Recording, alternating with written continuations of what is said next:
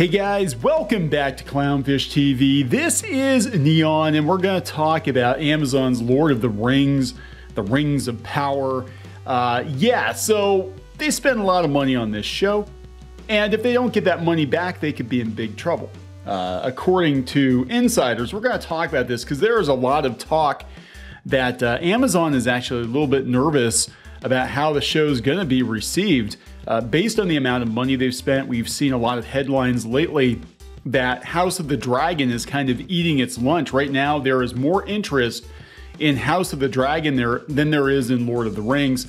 And they can't let this fail. We're going to talk about how they cannot let this show fail. And even if it's a dud, even if it doesn't recoup costs, they will put a spin on it that this show is the most amazing thing ever, that people loved it, audiences loved it, everybody loves it. And again, you're going to have to rely on Amazon's internal data to tell the truth, and they're not going to release that. I don't think they're going to release it. They'll just be like, it was the most streamed show this week.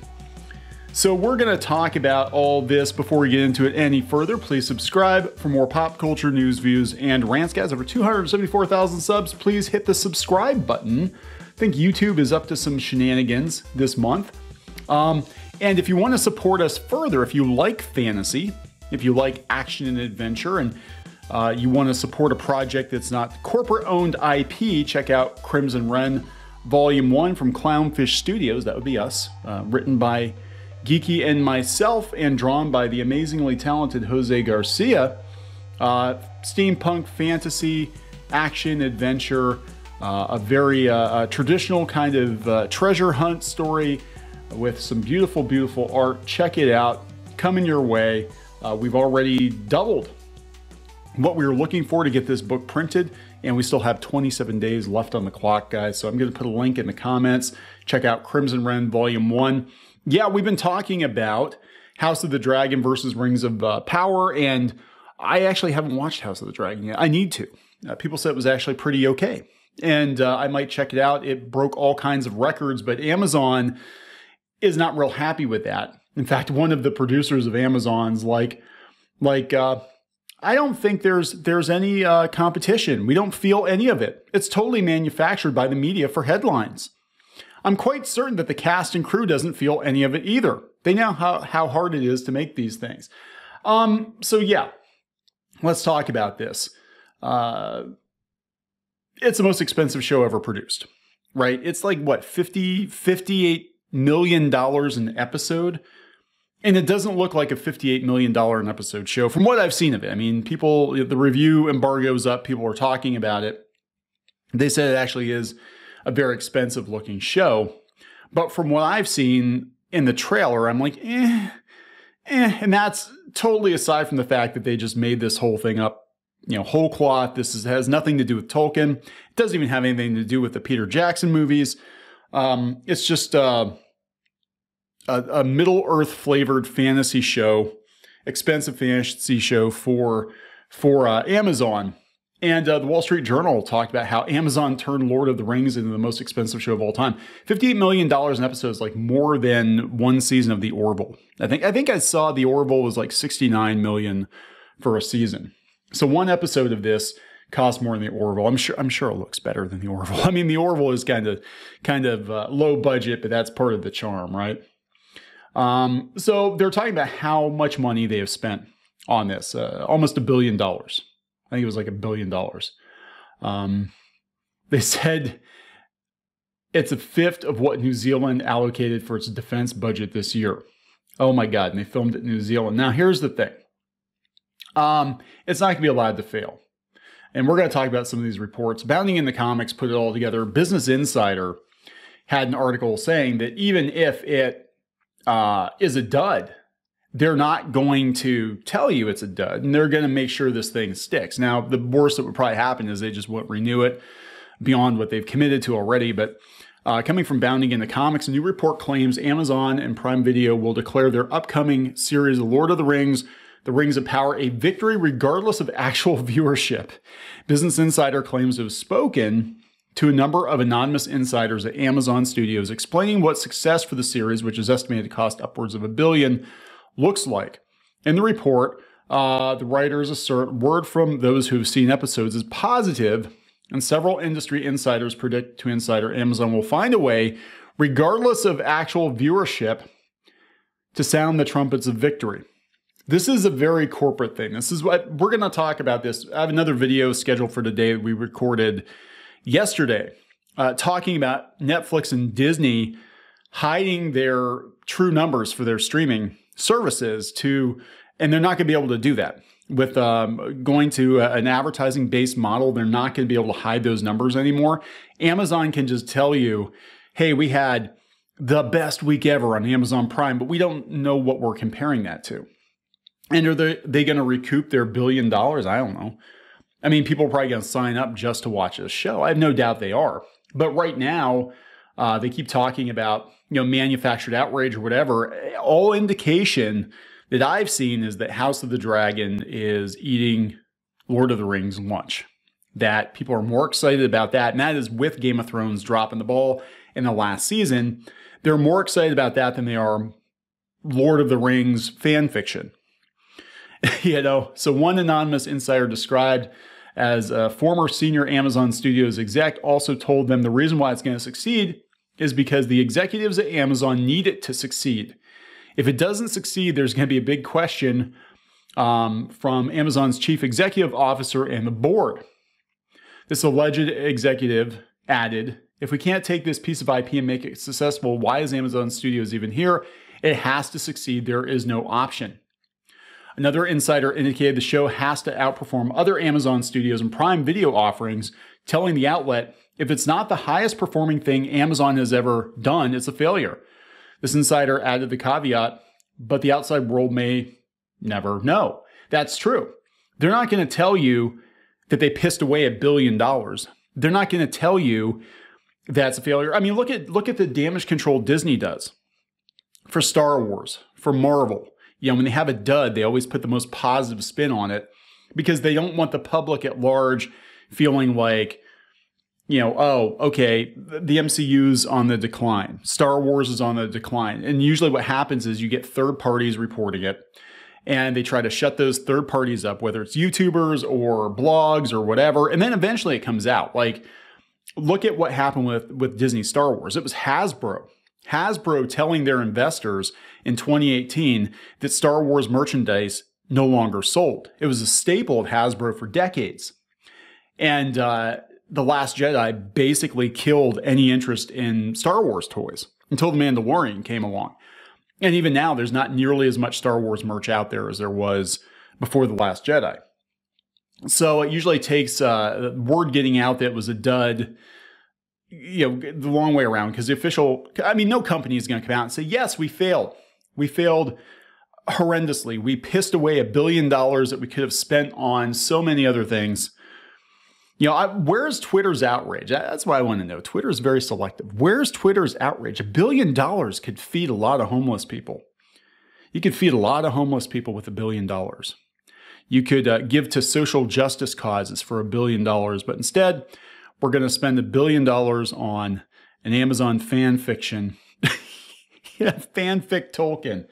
And it's not even fan fiction, because anybody that knows anything about Tolkien, they're making this stuff up whole cloth. And they actually didn't they fire the Tolkien expert? They brought a Tolkien expert in. He took a look at it. He's like, hell no. And they got rid of him. They didn't even involve Peter Jackson because I guess they couldn't or didn't want to embarrass themselves. I don't know. The same insider noted people's jobs could be on the line if the series does not perform well, according to Business Insider. I think Amazon Studios chief Jennifer Salk's position there is very, very secure, but all the senior leaders are probably not sleeping well right now. It's a high-stakes moment for them. Again, go back to this. We have a producer. We don't think there's any competition between House of the Dragon and Lord of the Rings. It's fine. Everything's fine. Look, we did a video the other day. And again, it's, anecdotal, but I think it was Parrot Analytics said that the interest in House of the Dragon was something like 20 times what the interest was in Amazon's Lord of the Rings. The Hobbit kind of damaged the cinematic version. It was kind of like the Star Wars prequels, where it wasn't the worst thing ever produced, but it definitely hurt the franchise overall, and this is not, I don't think, going to win people back, especially not the Tolkien purists. So what they're doing is they're already preemptively defending it, making excuses for it. If you don't watch this show, you hate black people. If you don't watch this show, you're a bigot. You're closed-minded. You know, never mind that none of this is Tolkien. None of this is Tolkien. But we're going to see a lot of that, right? They sold the rights to the film rights, TV rights, merchandising rights to Middle-earth, to the Embracer Group. And they're already talking about, you know, spin-off with Gandalf and a spin-off with Galadriel and a spin-off, you know, all these games and ancillary, you know, books, merchandise, whatever, the Middle-earth cinematic universe or whatever the hell they're thinking. So, I mean, Tolkien, absolutely, both of them, J.R.R. and Christopher, are spinning in their graves at this point, I'm sure. But again, it's just become an IP. Amazon, Apple are not independently financially accountable. Disney Plus is a loss leader. Peacock is a loss leader. Paramount Plus is a loss leader. That's happening without everyone making a bunch of Lord of the Rings, and they're already feeling the strain. They said, we've already been living in this distorted entertainment environment where everybody's a winner, nobody makes money. I don't think anybody can sustain a heartbeat where Lord of the Rings or House of the Dragon are the new normal. There's no business in that. That's it. Like, I mean, the only way to get eyeballs is to spend hundreds of millions or billions of dollars. I mean, Disney's already cheaping out on their Marvel and Star Wars content. It's very obvious if you look at the trailers, you look at what's been produced. The claim that Amazon Studios will declare victory, whether or not it is actually a victory, isn't too hard to believe. Warner Media appeared to do the same with the premiere of House of the Dragon. I've actually heard that House of the Dragon was a pretty big deal, but who knows? The studio claimed the debut episode was watched by a little less than 10 million people and touted as the largest audience for any new original series in the history of HBO. However, TV series finale reports the show only raked in a little over 2 million on cable. Oh, that's interesting. That's interesting. The outlet previously reported the series finale of Game of Thrones brought in 13 million viewers, and the entire final season averaged 11.9 million viewers. On top of this massive discrepancy between viewing numbers reported by TV series finale, USA Today previously reported that the Game of Thrones finale was watched by over 19.3 million viewers. After factoring in HBO Go and HBO Now, supposed victory for House of the Dragon looks even more dismal when you factor in Entertainment Weekly's report, claiming HBO informed them the season is averaging more than 44.2 million viewers claim that HBO informed them that the season is averaging more than 44.2 million viewers once all forms of viewing are counted. Yeah, so this is the thing, and they're going to have to be more transparent. Again, we have a video coming up later today talking about how advertising is going to force these streamers to become transparent. They're not going to be able to lie anymore because they have to be truthful with the advertisers. We can see the critics are already going into damage control. I love this one. And I don't know who some of these people are, but, you know, and I'm not dunking on them personally, but got to see the first 2 episodes of Lord of the Rings, and it's absolutely gorgeous. That being said, I've never seen a single Lord of the Rings movie, so I am completely lost, which is kind of upsetting considering it's a prequel. No, actually, it's not. It is not a prequel to the Jackson films. It is a fan fiction that is made to look similar to the Jackson films, but is not connected to the Jackson films. And it's also, it also has nothing to do with Tolkien. None of this has anything to do with Tolkien. It's a fanfic. I'm still excited to keep watching. I don't know what Lord of the Rings is, but it's pretty. I've seen the first 2 episodes. I've been skeptical. I was pleasantly surprised. It's actually good, very good. Visuals are done just right. Visuals are done right. A great addition to the Tolkien world. Tolkien doesn't need any additions, but anyway. Stunningly gorgeous to look at. The score is beautiful. Takes a while to get going, and there's a lot going on, but for the fans of the movies, it'll take you right back at points once it's rolling. Again, why are they trying to market this like it's a prequel to the Jackson films? It is not a prequel to the Jackson films. It looks like it's trying to be the Jackson films. I guess they filmed it in New Zealand and all that, but it is definitely not a prequel to the Jackson films. I've seen 2 episodes of Lord of the Rings, Rings of Power. It's worthy of its namesake, grand in scope and storytelling with intricately detailed locales and a good amount of action. I can't wait to see what happens next. What about the acting? What about the characters? It's pretty. That's what I'm getting out of this. The pilot for Rings of Power is great, but the second episode is going to make Lord of the Rings fans flip the F out. Flip the F out. It's so good. Very encouraged with the first 2 episodes.